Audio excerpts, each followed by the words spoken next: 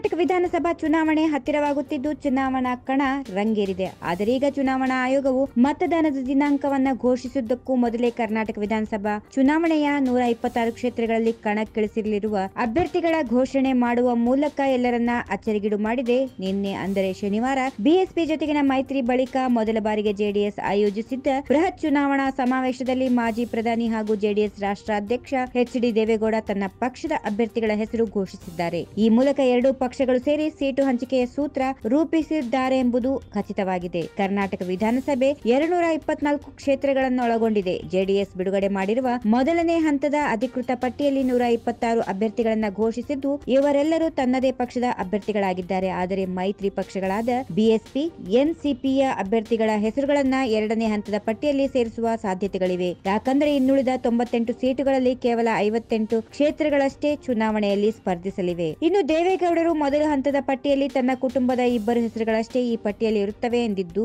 ಅವರು ತಮ್ಮ ಮಾತನ್ನು ಉಳಿಸಿಕೊಂಡಿದ್ದಾರೆ. ಜೆಡಿಎಸ್ ರಾಜ್ಯಾಧ್ಯಕ್ಷ ಹಾಗೂ ಮಾಜಿ ಮುಖ್ಯಮಂತ್ರಿ ಕುಮಾರಸ್ವಾಮಿ ರಾಮನಗರ ಕ್ಷೇತ್ರದಿಂದ ಸ್ಪರ್ಧಿಸಿದರೆ ಅವರ ಅಣ್ಣ ಎಚ್.ಡಿ. ರೇವಣ್ಣ ಹೊಳೆನರಸಾಪುರ ಕ್ಷೇತ್ರದಿಂದ ಕಣಕ್ಕಿಳಿಯಲಿದ್ದಾರೆ. ದೇವೇಗೌಡರ ಸೊಸೆ ಅನಿತಾ ಕುಮಾರಸ್ವಾಮಿ ಹಾಗೂ ಮೊಮ್ಮಗ ಪ್ರಜ್ವಲ್ ರೇವಣ್ಣ ಅವರು ಹೆಸರು ಮೊದಲು ಹಂತದ ಪಟ್ಟಿಯಲ್ಲಿ ಕಂಡುಬಂದಿಲ್ಲ. ಇನ್ನು ಪಕ್ಷ ಈವರೆಗೂ ಚನ್ನಪಟ್ಟಣ ಕ್ಷೇತ್ರದ ಅಭ್ಯರ್ಥಿಯನ್ನ ಇನ್ನೂ ಘೋಷಿಸಿಲ್ಲ ಎಂಬುದು ಗಮನಾರ್ಹ. ಈ ಕ್ಷೇತ್ರದಿಂದ ಕುಮಾರಸ್ವಾಮಿಯವರ ಪತ್ನಿ ಸ್ಪರ್ಧಿಸಲಿದ್ದಾರೆ ಎಂಬ ಮಾತುಗಳು ಕೇಳಿ ಬಂದಿರುವ ಹಿನ್ನೆಲೆಯಲ್ಲಿ ಈ ವಿಚಾರ ಬಹಳಷ್ಟು ಮಹತ್ವ ಪಡೆದುಕೊಳ್ಳುತ್ತದೆ. ಇನ್ನು ಹಾಸನ ಹಾಗೂ ಮೈಸೂರು ಕ್ಷೇತ್ರದಿಂದ ಕಣಕ್ಕಿಳಿಸಲಿರುವ ಅಭ್ಯರ್ಥಿಗಳ ಹೆಸರು ಘೋಷಿಸುವ ಮೂಲಕ ದೇವೇಗೌಡರು ತಮ್ಮ ಮೊಮ್ಮಗನ ಪ್ರಜ್ವಲ್ ರೇವಣ್ಣ ಅವರ ಆಕಾಂಕ್ಷಿಗಳಿಗೆ ತಣ್ಣೀರೆರಿಸಿದ್ದಾರೆ. ಯಾಕಂದರೆ ಪ್ರಜ್ವಲ್ ದೃಷ್ಟಿ ಈ 2 ಕ್ಷೇತ್ರಗಳ ಮೇಲೆ ಇತ್ತು. ಆರ್ಆರ್ ಕ್ಷೇತ್ರದಿಂದ ಕಣಕ್ಕಿಳಿಯುವ ಅಭ್ಯರ್ಥಿಯ ಹೆಸರನ್ನು ಪಕ್ಷ ಘೋಷಿಸಿಲ್ಲ. ಹೀಗಾಗಿ ಪ್ರಜ್ವಲ್ ರೇವಣ್ಣ ಇಲ್ಲಿ ಸ್ಪರ್ಧಿಸುವ ಸಾಧ್ಯತೆಗಳಿವೆ ಎಂದು ಹೇಳಲಾಗುತ್ತಿದೆ. 6 ತಿಂಗಳ ಹಿಂದಷ್ಟೇ ತನ್ನ ಚಿಕ್ಕಪ್ಪ ಕುಮಾರಸ್ವಾಮಿ ವಿರುದ್ಧ ಧ್ವನಿ ಎತ್ತಿದ್ದ 27 ವರ್ಷದ ಪ್ರಜ್ವಲ್ ರೇವಣ್ಣ JDS ಪಕ್ಷವನ್ನ ಸೂಟ್ಕೇಸ್ ಪಕ್ಷ ಎಂಬ ಹೇಳಿಕೆ ನೀಡಿದ್ದರು. ಹೀಗಾಗಿ ಪ್ರಜ್ವಲ್ ವಿರುದ್ಧ ಶಿಸ್ತು ಕ್ರಮ ಕೈಗೊಳ್ಳುವುದಾಗಿ ದೇವೇಗೌಡರು ತಿಳಿಸಿದ್ದರು. ಇನ್ನು ಜೆಡಿಎಸ್ ಪಕ್ಷದ ಮೊದಲು ಹಂತದ ಅಧಿಕೃತ ಅಭ್ಯರ್ಥಿಗಳ ಪಟ್ಟಿ ಈ ರೀತಿಯಾಗಿದೆ.